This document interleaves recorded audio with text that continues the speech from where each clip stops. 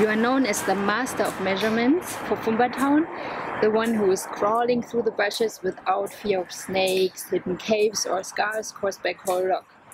What means surveyor? What is your job within the project Fumba Town Development?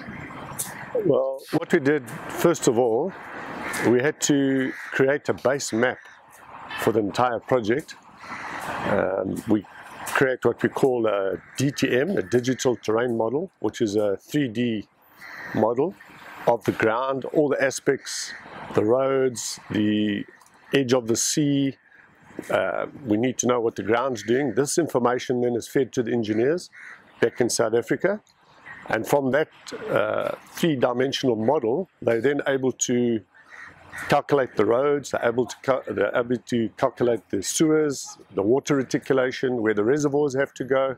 And basically the whole layout is then designed around the survey that we've produced and given through to the engineers for design purposes. Please share your professional background with us. Well, fortunately, I've been in the survey business for about 35 years. I've worked extensively into Africa. We've worked in some very difficult places, the DRC being probably one of them. Liberia, just after the war, we got involved there building roads and bridges. I've worked on some nice projects, some really interesting projects in Madagascar. I was there for 4.5 years, right next to the coast, building a big mine there for Rio Tinto. And when I was asked to come to Zanzibar, I said, definitely I'm coming here. I've been here once on holiday and I love the place. And when I was invited to be part of the project team, it wasn't really a difficult decision to make, but here I am in Zanzibar.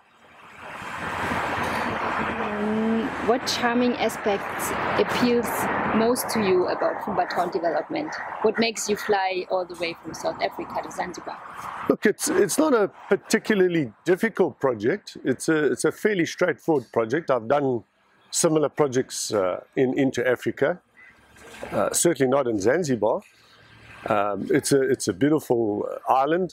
The people are very friendly here.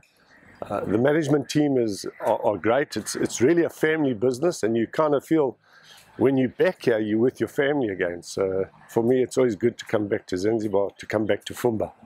It's a good place to be at.